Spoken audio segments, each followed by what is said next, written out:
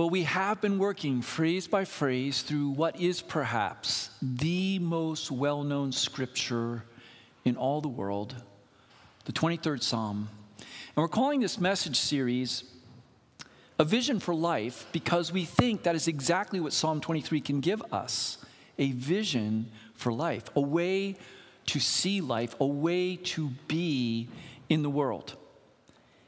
A way that can fill us with hope and meaning and purpose. And so we saw in the middle of Psalm 23 that it declares about God that he restores my soul. So if that's true, what's the implication? That my soul needs restoring. Now, we don't really like to hear that kind of thing. We like to think, let's solve problems. Let's get them done once and over. Let's fix it. So if the faucet is leaky, we replace the faucet. It's done. I can move on to the next thing. But when you're talking about any kind of life, including yours, it's never over and done. It's always ongoing processes. It's not like I can say, oh, well, I ate 4 weeks ago, so I'm good. No, I need to eat and eat and eat in this ongoing process to restore my body. I can't say, oh, yeah, I slept 5 years ago. No, I need to sleep. Some of you might be sleeping right now. I need to sleep over and over again. I need this process to restore my body. The same thing is true for your soul. Your soul needs restoring. So my question to you this morning as you're sitting here is, do you feel like your soul needs restoring? If that's you, if that's true for you, I would say this. If you feel that way, it's not because you're a loser, and it's not because you're not spiritual enough. It's because you share the human condition. And so my prayer is this morning, in some small way, your soul will be restored, because one of the primary ways that I know that God does that is through his word. When we come to his word, like the 23rd Psalm, we not only encounter its truth, we encounter his love coming through it to us. And so I have been telling you guys, if you've been with us, that I'm really hoping. Also, can someone close the door in the back there? That would be really helpful. I'm really hoping that as we go through this, you can actually commit this to memory, that this psalm will become part of your spiritual DNA, that you'd have it memorized. Why? So when that day comes when you're alone, when that day comes when you find yourself in a hospital room, on that day when everything feels like it's falling apart, that you have this in you, that you have this deep vision. This is the big story that I am in, and that you can hold on to the hope that is found here.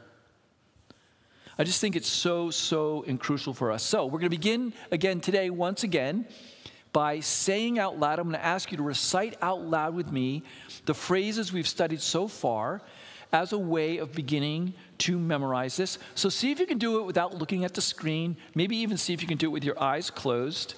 All right, so here we go. The 23rd Psalm starts, "The Lord is my shepherd, I shall not want. He makes me lay down in green pastures. He leads me beside the still waters. He restores my soul. He guides me in paths of righteousness for his name's sake. Even though I walk through the valley of the shadow of death, I will fear no evil, for you are with me."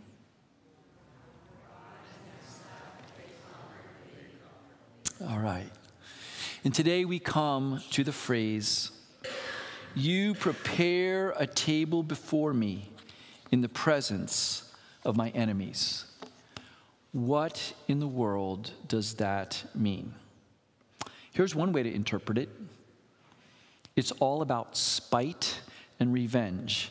In other words, God has set up a sumptuous meal for me. I'm gnawing on a drumstick while my enemies are starving, looking on, wishing that they could have it. How does it feel?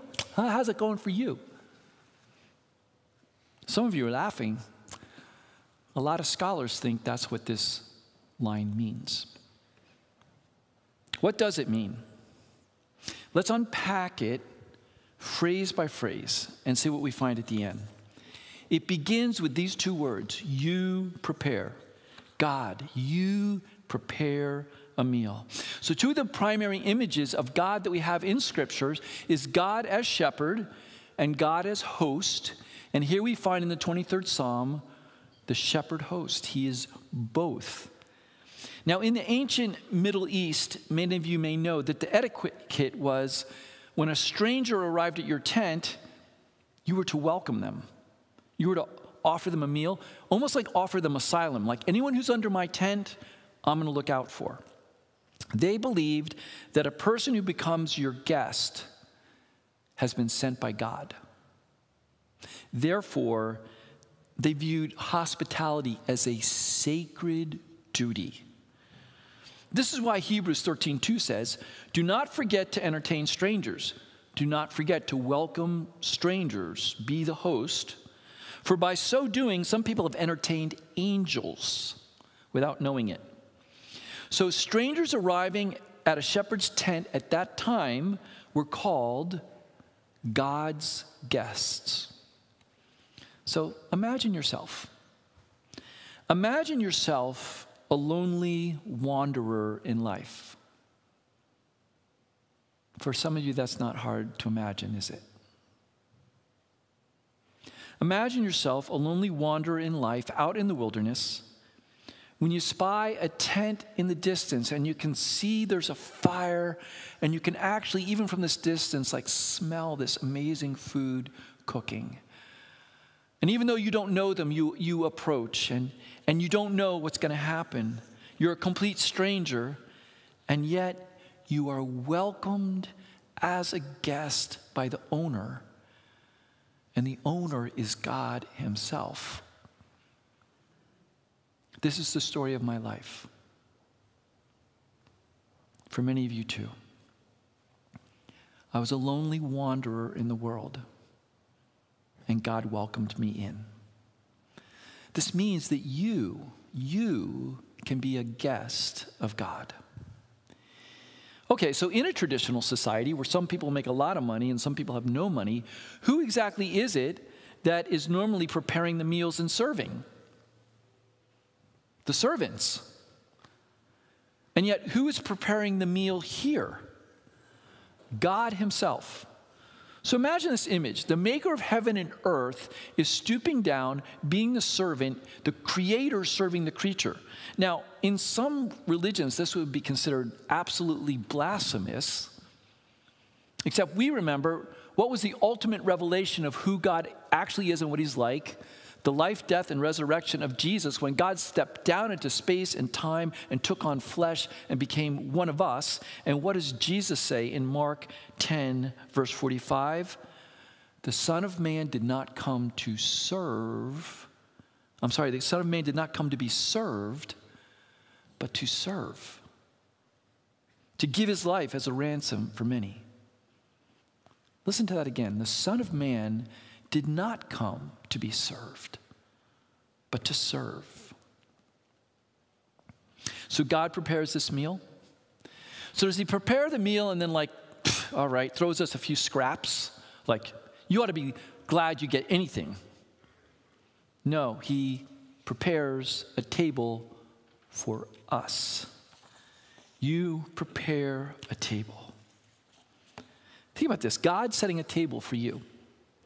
Giving you a place setting, welcoming you, like there's a place reserved for you at his table.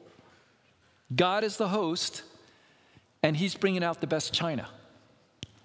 Now, why do we bring out the best china? Why do we sometimes really try and make these fancy meals? I think it's when we're trying to communicate two things. The first one is we do it when we want to say, this moment is really important. So think about a wedding reception. What are we doing? We're having this feast as a way of declaring that this moment, what these two people are doing right now, is really important. So the first thing is, it's saying this moment here is really important. But the second thing it's saying is, we invite particular people to come to that wedding reception, You are important to me. We put out the best china as a way of saying, you are important to me. So think about what God is saying to you in this. God has set out this special meal, and who is this expected important guest? You. You prepare a table before me. Now note, it doesn't say whether or not you actually decide to eat what's been put in front of you. Now, some of you have been parents and you know what this is like. You're tired at the end of the day, you work really hard, you try to make this really good meal for your kids, it's healthy, and you put it down and they stick their nose, no. It's like, why, Ayana? But I mean, like, they drive you crazy. If God has set a table for you, are you even attracted to what's on the menu? You might say, well, I guess I am. Of course I am. I mean, it's God. Well, really? If you have grown up on Mountain Dew and Twinkies all your life, what does a really good, healthy salad look like to you? It might not even look good. I might be speaking from evidence in my own life. God's food may look a little foreign to you. I don't know what that looks like for you. It might look strange to you. Not what you are used to, not what you're accustomed to. Listen to what Hebrews 15:12 says. For everyone who partakes only of milk is not accustomed to the word of righteousness, for he is an infant. But solid food is for the mature, who, because of practice, have their senses trained to discern good and evil. So here's a question. Do you have your senses trained to discern good from evil? I don't know about you, but when I look out at the world today, I think a lot of people actually are not able to discern good and evil. You have people calling evil good, and you have people calling good evil. And what it's saying is it actually takes practice to actually get to that kind of understanding. So, is the good, wholesome food of God, his truth, his ways, his values, is all that attractive to you? Or are you, honestly, if you're honest, you say, actually, I'm more attracted to junk food? Are your senses trained to discern the difference between good food from God and junk food from our culture? Another way of saying this is I'm asking you spiritually, have you moved beyond a peanut butter and jelly sandwich? God wants us to grow up to the point that we can actually enjoy food that is good for us, that we actually love the taste of things that are good for us. But I have to admit to you, when I was a little kid, I had to learn to eat food that was good before I actually learned to like it. I had to practice it. It took a while to grow to like and delight in food that was good for me. And some of you have heard this before. I'm still working on kale. I really am. I'm getting closer. Yesterday I had Brussels sprouts. So I'm getting there. Yeah. And I think it's also true in the spiritual realm, like with spiritual disciplines. If God is calling you to the table of fasting, how attractive does that look to you? If God is calling you to the table of worship, if you're honest, does that look attractive to you? Now, we enjoy those things in a different way, in a different plane of enjoyment than we enjoy Twinkies and Mountain Dew, right? But you have to develop that taste. So I need to pray, Lord, help me to want the good things that you would have for me. Sometimes we pray, oh, God, would you give me the good things? I think we need to pray, God, would you help me to even want what is good? Because a lot of times I don't even quite see it. All right, so now we come to the really hard part of this verse. Now we come to this word, enemies. You prepare a table before me in the presence of my enemies. So there are three major ways that you can understand this verse. And each one of them actually is helpful. Each one of them will turn you to a truth that we find in Scripture. But I only think that one of them is the actual intent of the phrase as the author wrote it. So I want you to hear these three and figure out which one you think it is. So here's the first one, what I started with. Some people are really embarrassed by this line. They try and skip over it and smooth it over because they're convinced what it really means is God sets up this beautiful table for me, and my enemies are watching from afar, starving while I stuff my face. You see, the difference between the Psalms and us is the Psalms are honest about what they're really feeling. The Psalms contain the theology of our guts. The Psalms say the quiet part out loud. Have you never, ever really wanted to see an enemy punished? To get what they deserve? Have you never wanted someone to get their comeuppance? They had it coming. They're only getting what they deserve. Think about the voices we hear this week in the Middle East and on college campuses. It is very human to want revenge. And the Psalms, at least, are honest about that. They're honest to God. So here's the deal. Even if you can't admit your true feelings to other people, because what would they think of you if they actually knew the thoughts that are in your head? Even if you can't admit the truth to yourself, because if you did, what would that say about what kind of person you are? Can you admit the truth to God? When's the last time you said, God, Lord, this is how I'm actually feeling? And it might mean I'm petty. It might mean I'm small. It might mean I'm bad. It might even mean I'm evil. But this is what I'm actually feeling. When you do that, that is not a sign of spiritual immaturity. That is a sign of spiritual maturity. Because a spiritually mature person is a person who's willing to be honest and naked before their Maker. That's what it is, honest and naked before your Maker. Okay, so first, to be spiritually healthy, we need to be not in denial about the basis, feelings, and thoughts in our head. But at the same time, we also have to remember that if I'm going to call Jesus Lord, I have to live under his lordship, which means I don't get the right. I have given up the right to take revenge and vengeance and judgment into my own hands. Listen to what Romans 12:19 says. Do not take revenge, my friends, but leave room for God's wrath. For it is written, it is mine to avenge. I will repay, says the Lord. On the contrary, if your enemy is hungry, feed him.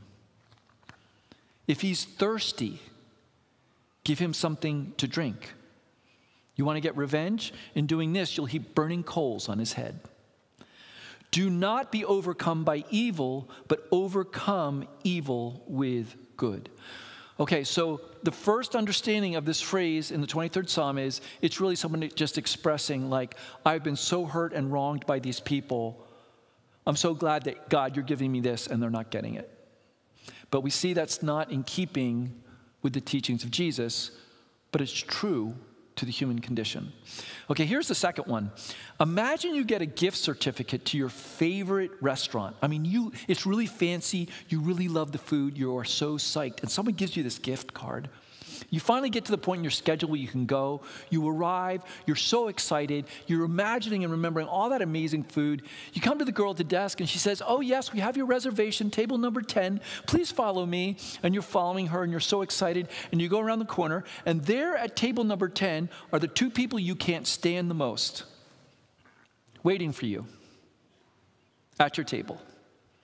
So I want you to stop right now, and I want you to answer to yourself, who are the two people I can't stand the most? Man, some of you got that answer way too quickly. Now, as long as it wasn't me, I'm cool with that, okay? But think of that. You're so excited. It's going to be the same table, same restaurant, same food, and God wants you to be blessed with the joy of sitting with the two people you can't stand the most to eat this meal together. You prepare a table before me in the presence of my enemies. This interpretation of the scripture says that what this is about is God is calling you to the table of reconciliation. That if I'm to be a true follower of Jesus, I have to try my best, the best of my abilities, to find peace, to strive to be reconciled, or at least to be humane towards my adversaries, towards those who afflict me. We just heard the scripture, if your enemy is hungry, feed him.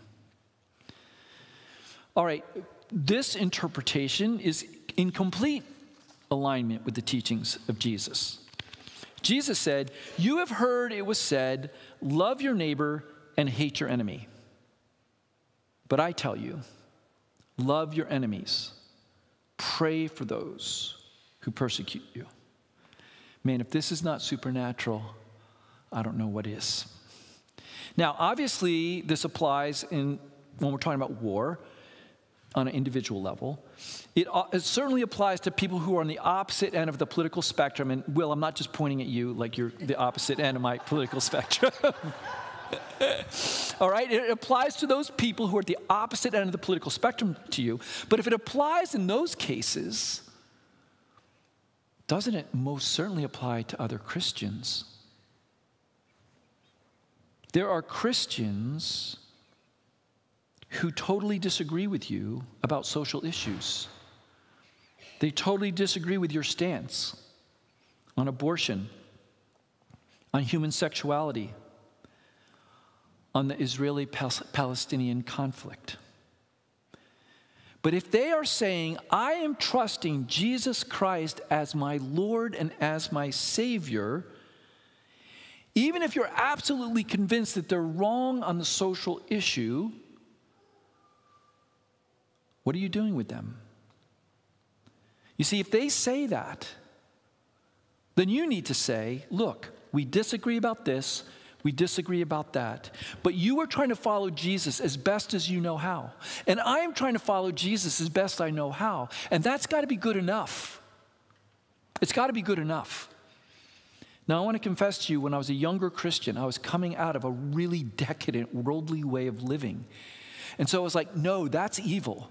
And I will have no part of evil, right? And I think there's times in our lives where we have to do that. Like if you're struggling with alcohol, if you're an alcoholic, you're like, I can't be there. But there's a spiritual maturity here that we got to get to where even if you think that, even if you're like, no, I cannot fellowship with them, I can't abide that because they're wrong, they're absolutely wrong. Is that really what Jesus wants you to do?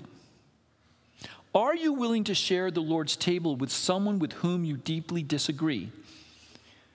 What I'm claiming to you is if you're not, you do not understand the Lord's table. Peter was a poor, poverty-stricken fisherman. Matthew was a rich tax collector who worked for Rome, who worked for the oppression. Simon was a revolutionary zealot who saw Rome as ultimate evil that had to be overturned at all costs. I don't think it's just that they didn't like each other. I think they probably hated each other. I think they looked at them. They're the problem. And Jesus said, and guess what? You three, you're to sit at my table. You three are to find fellowship right here. And you might say, no, yeah, but that's different. No, guess who else was invited? Judas. This is what we are called to do. Okay, so interpretation 1, revenge on your enemies. Your righteousness displayed as they suffer. Interpretation number 2, no, it's a table of reconciliation with your enemies. Both have biblical warrant, but I believe when you look at the tenor of this psalm, and when I've tried to study to my ability the Hebrew first, and then the Septuagint, which is the Greek translation of the ancient Hebrew, I think it's actually a third interpretation that is what the original author meant. So what I'm going to read for you now is my paraphrase, right? Not some great scholar. This is my paraphrase of the ancient languages of what this phrase is saying. It's saying this: in this moment now, God, You continue to set a table before my face, opposite the ones who are afflicting me. The language here is actually really clear. Well, I won't get into the nerdy part of it. It's saying you are preparing a table right now. You've already started. It's not like, oh, someday he's going to set a table. No, it's at this moment right now. And in the Hebrew, it's literally you set it before my face. Like the psalmist is like, in the midst of all this, I can see it. Even with that I can see it. I can see this table. You've set it before me right opposite the ones who are afflicting me. So this is less about hating your enemies and more about acknowledging I have enemies, I have adversaries, I have afflictions that are afflicting me. And while all these things are afflicting me, God, you're doing the exact opposite. You're setting a table for me, a table of welcome. You're being a gracious host to me, even when all this other stuff is happening. So let me show you an example of this interpretation of the scripture. Setting a table in the presence of my enemies. Now, some of you have seen this before because I show it often, because this image is core to my faith. It's core to my being. These people have been afflicted by their adversary. The Nazis bombed this church in England, reducing it and much of its former glory to rubble. But rather than being controlled by that, rather than being broken and despairing, rather than seeking revenge and saying, oh, the enemy's gotten their final say and giving up, or just like, we're going to just go nuts, these believers gather in the rubble to worship God anyway. Because the physical building is broke, but the table of God is not. The physical table is broke, but their spirit is not. In other words, you prepare a table before me not to spite my enemy, but despite my enemy. It's both and.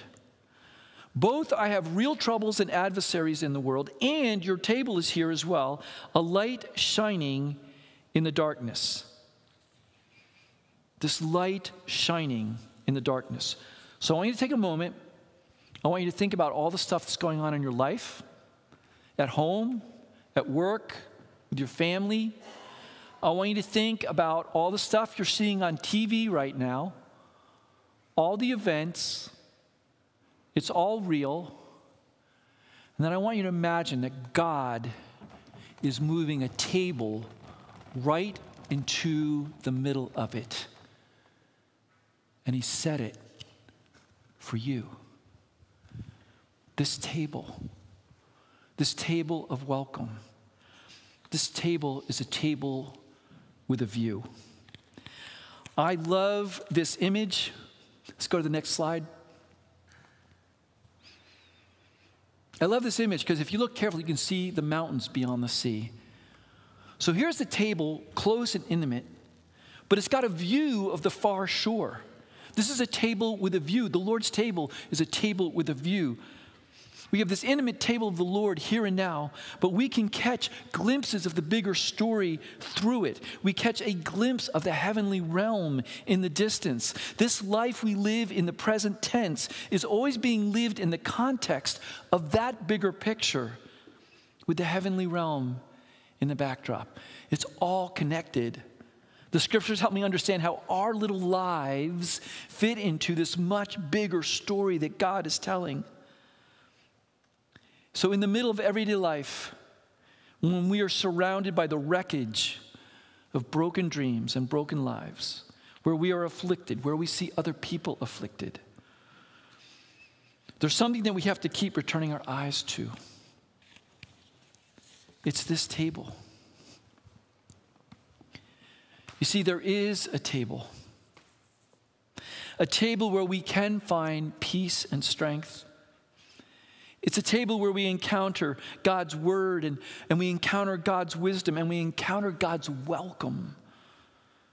We can experience wonder here because we're talking about how our little lives are connected to the supernatural, connected to the divine. And when we really understand it, it compels us to worship. It is the table of the Lord. So, why should you still go on?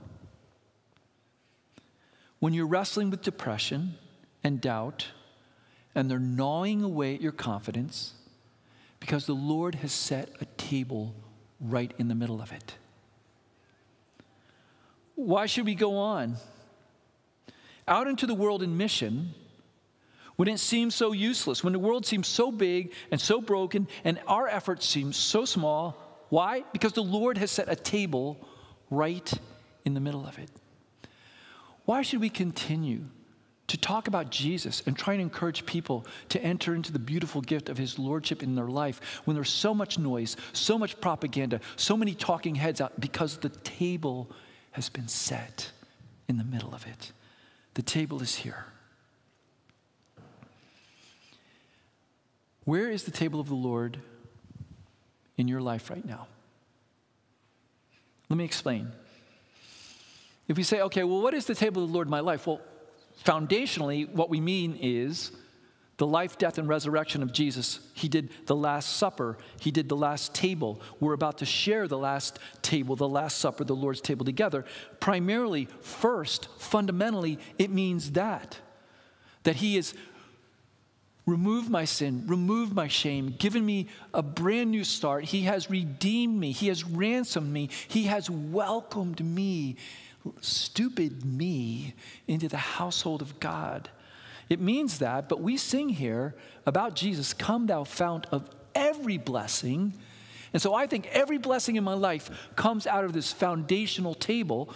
So there are blessings from the Lord. There are tables of blessing in the world all around me. So this morning, as you look at your own life, as you look at all the stuff going on, and maybe a lot of it is messed up and dark, can you see, but that's a table of blessing? Maybe you have one relationship with a friend or someone in your family, and you're like, that is a table of blessing in my life. Maybe it's a book. You know, you're reading this book, and it's just, that is the Lord's table of blessing in my life. Maybe it's a piece of music. Man, you guys, that was a table of blessing for me. That was amazing in my life. Maybe it's being out, in the Wissahickon and looking at this beautiful nature. Like, it's a table of blessing. God sets these tables in the middle of life. All of that mess, and yet still this. And it's Jesus Christ himself who stands as host, waiting,